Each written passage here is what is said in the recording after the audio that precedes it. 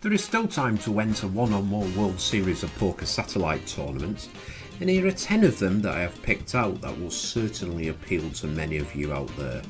Now, July the 7th, there's a no limit hold'em mega satellite with a $580 buy-in.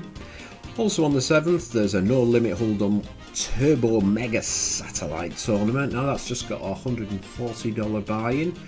Also on the 7th of July, there's a no limit hold'em main event mega satellite. That's got a $580 buy-in.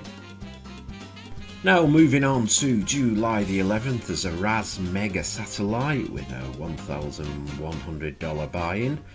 And on the 12th of July, there's a no limit hold'em 8-handed mega satellite tournament with a $580 buy-in.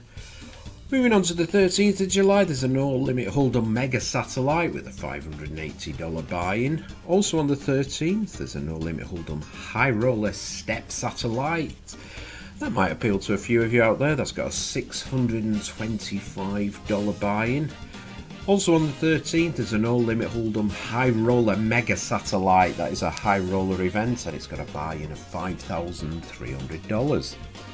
And on the 14th of July, there's a no limit hold'em 6-handed mega satellite with a $1,100 buy-in.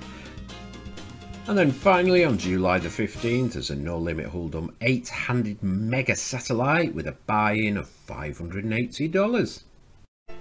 If you're a fan of playing poker, then make sure you visit top10pokersites.net for in-depth reviews of the best online poker sites, guides on the most player-friendly and most cost-efficient ways to fund and cash out your winnings from any poker site, plus daily news stories and poker playing hints and tips, all of which will keep you posted on all that is happening in the poker world, and help you improve your poker play, along with a whole host of other must-have poker information, including the top-rated mobile poker apps. Take a look at top10pokersites.net today.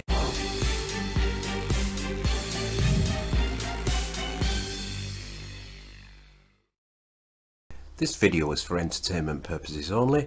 You must be the legal age to gamble online, and when the fun stops, stop.